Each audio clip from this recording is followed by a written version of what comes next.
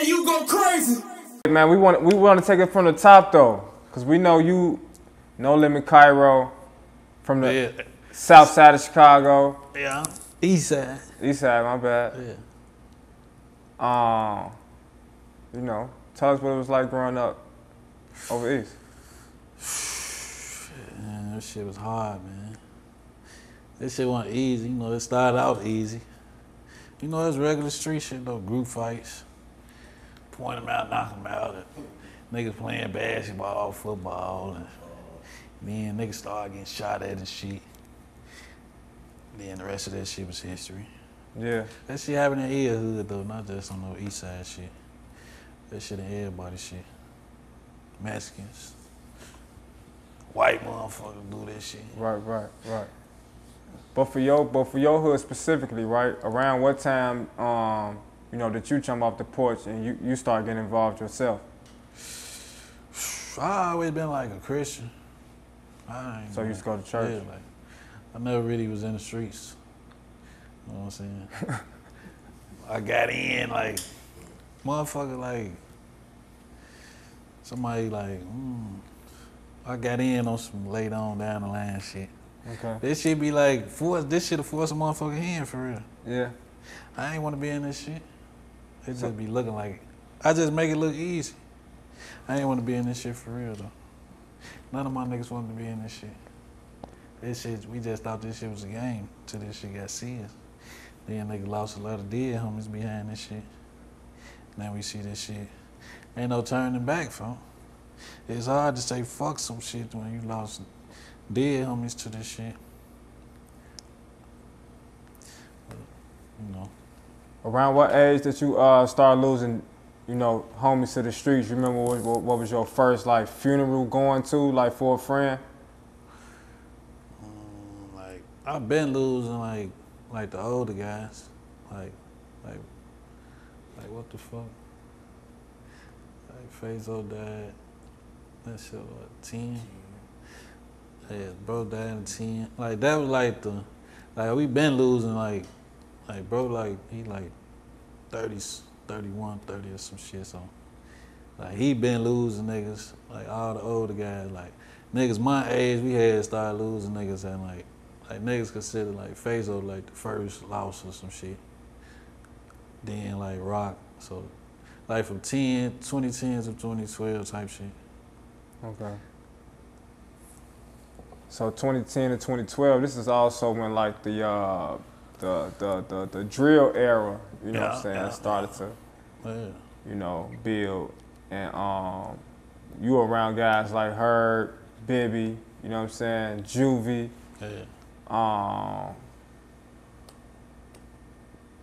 How were you able to gain such popularity without actually getting on the mic?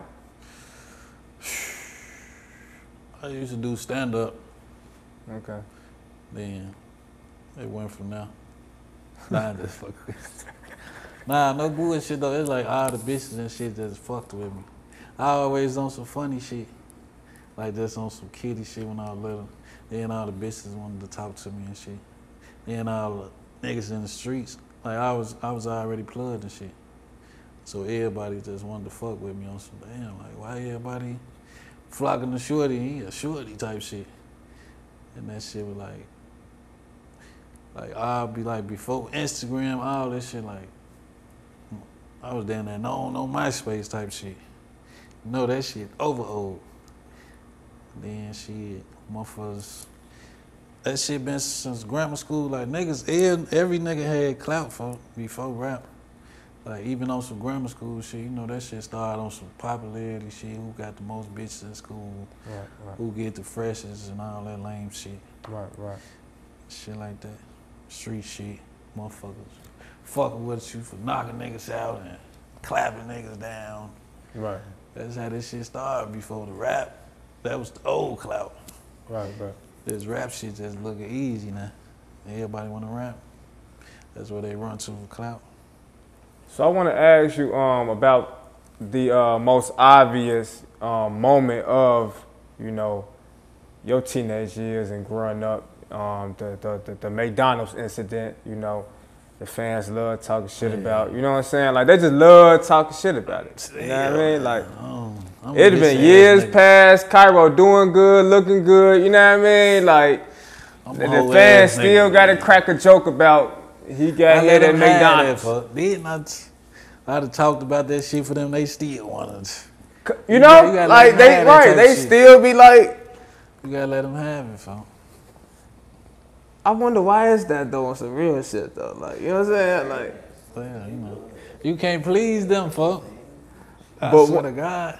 But what I want to ask you about that situation though, right? At that time of your life, were you perceived as like menace to society or a threat, or was that a situation in which they was kind of like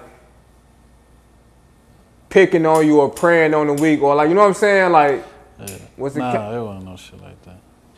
I don't know, like, I feel like all that shit, I deserved all that shit. Like, I don't feel like I don't like to say on some, oh yeah, niggas was older than me and did this and did that. Like, I could say all that shit, but you know, I really deserved all that shit because I was out here ain't knowing how the streets was going for real, until that type of shit happened to me. Okay. Like, that shit like taught me a real lesson. Like, oh yeah, you need to watch how you move type shit. Yeah. Because motherfucker could get up on you type shit. So I took that shit as a lesson, fam. Right. Like, I probably said that shit once or something. Like, man, you know, dude was 23 or some shit and I was 16. Like, niggas thinking that type of shit cool.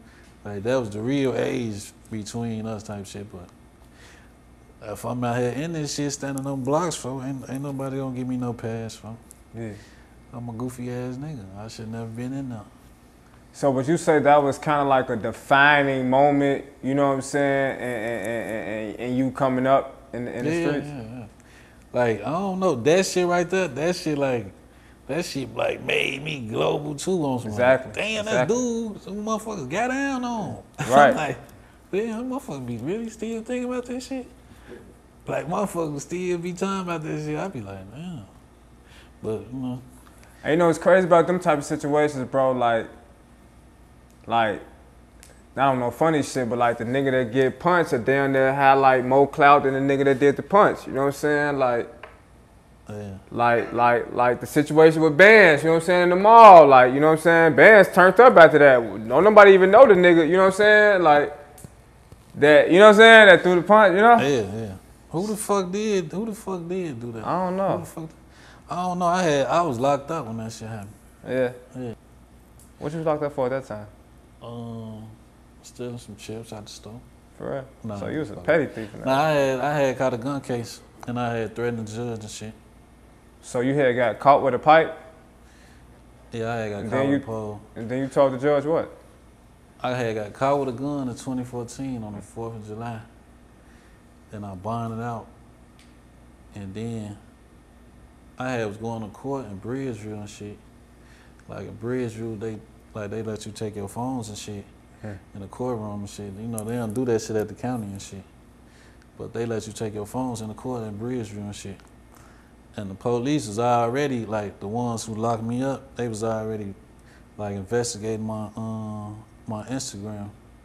Like, trying to screenshot pictures and shit, like, for when I'm ready, if I want to go to trial, they'll incriminate me and shit like that. And shit, I had took a picture in the courtroom, like, I said that shit was some goofy shit. I'm like, man, if the judge don't give me probation, I'm gonna beat his ass or some shit like that. And I guess the police that was watching me, they took the shit to the judge and like told him I threatened him type shit and made him press charges. But I had just left court like 2 days before. And when I left court, my lawyer called me like, yeah, you got a warrant. I'm like, what the fuck? How the fuck I got a warrant? I'm like, I just left court. How the fuck I got a warrant? He like, man. He like, I don't know. We gonna schedule a court date for Monday, and we go to court and shit. They talking about this the reason why we in here and shit, and all type of lame shit. So I'm already fighting like a 1 or 3 like that was my first case, the gun case. Then the judge shit, that shit was like a 3 to 7, like 3 to 7 years. Like so, I was fighting 1 to 3 years on one case, and 3 to 7 years on the other one. And shit, but motherfucker was telling on me and shit. I'm like, man, this shit crazy. That's a situation you had with 600 Manny? Yeah, with the Manny shit. I guess they had went to go, I don't know, he was on house arrest. Like both of us was on house arrest at the time. I had movement, and I don't think he had no movement. But I had moved from my crib, and I ain't never tell them where the fuck I went. I just called them like, yeah, I'm finna move, but I ain't never sent them my address. So they went to his house first, because we was in the picture together when we took the picture in the courtroom. He took it with me, and we had the same judge. So they got up with him first, and I guess he got talking to them and shit like, man, I ain't had shit to do with that, and like trying to plead his case while they trying to cuff him up at his crib and shit.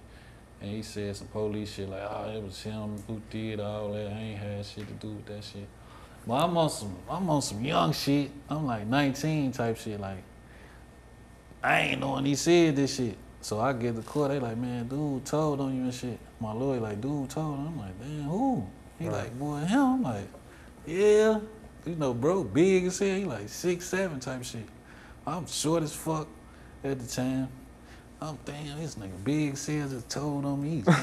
He in the streets just like me, but I'm finna go on some over gangster shit. Like, man, I see it all that shit. He ain't had shit to do with this shit. I'm finna go. That's what I was finna go do.